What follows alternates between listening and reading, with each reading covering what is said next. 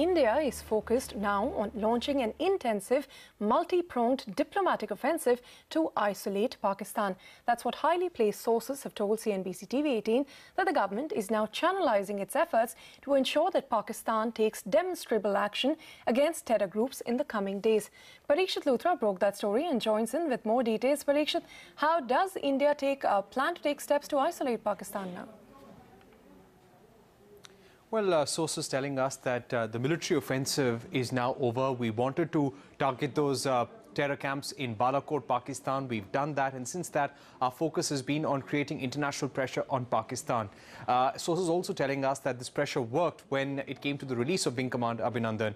We met envoys of all the P5 countries. There were conversations at the highest level between governments of Singapore and India, governments of Saudi Arabia, US, UK as well. This was at multiple levels, from the NSA to the foreign minister to the prime minister. And in every conversation, the Indian government made the point that Abhinandan cannot be a pawn.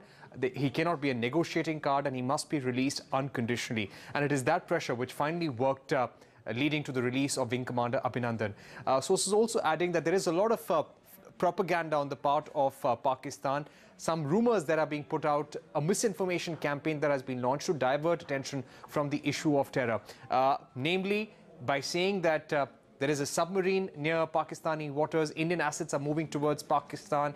Also saying that 2 jets were down. One Sukhoi was also down by Pakistani forces. Israel and India were planning joint strikes against Pakistan. All of these are being done to really divert the attention of the international community. So India wants to bust that lie. We are going to all the P5 countries and the larger international community through our envoys, giving them evidence about Pakistan's complicity in the Pulwama attack, the role of the Jaish-e-Mohammed, and every effort is to make sure Pakistan is held accountable. At the same time, India is saying that recent interviews of Shah Mahmood Qureshi in the media, where he says that Pakistani soil will never be used for terrorism, India is saying that those words cannot be taken at face value because they've been said by Musharraf as well in the past, and therefore it's high time that Pakistan showed action against Jaish-e-Mohammed. And whatever action that we've seen in the last few days against the Falah-e-Insaniyat or the JEM, or even claims that Maulana Masood Azhar is sick, they all have to be taken with a pinch of salt.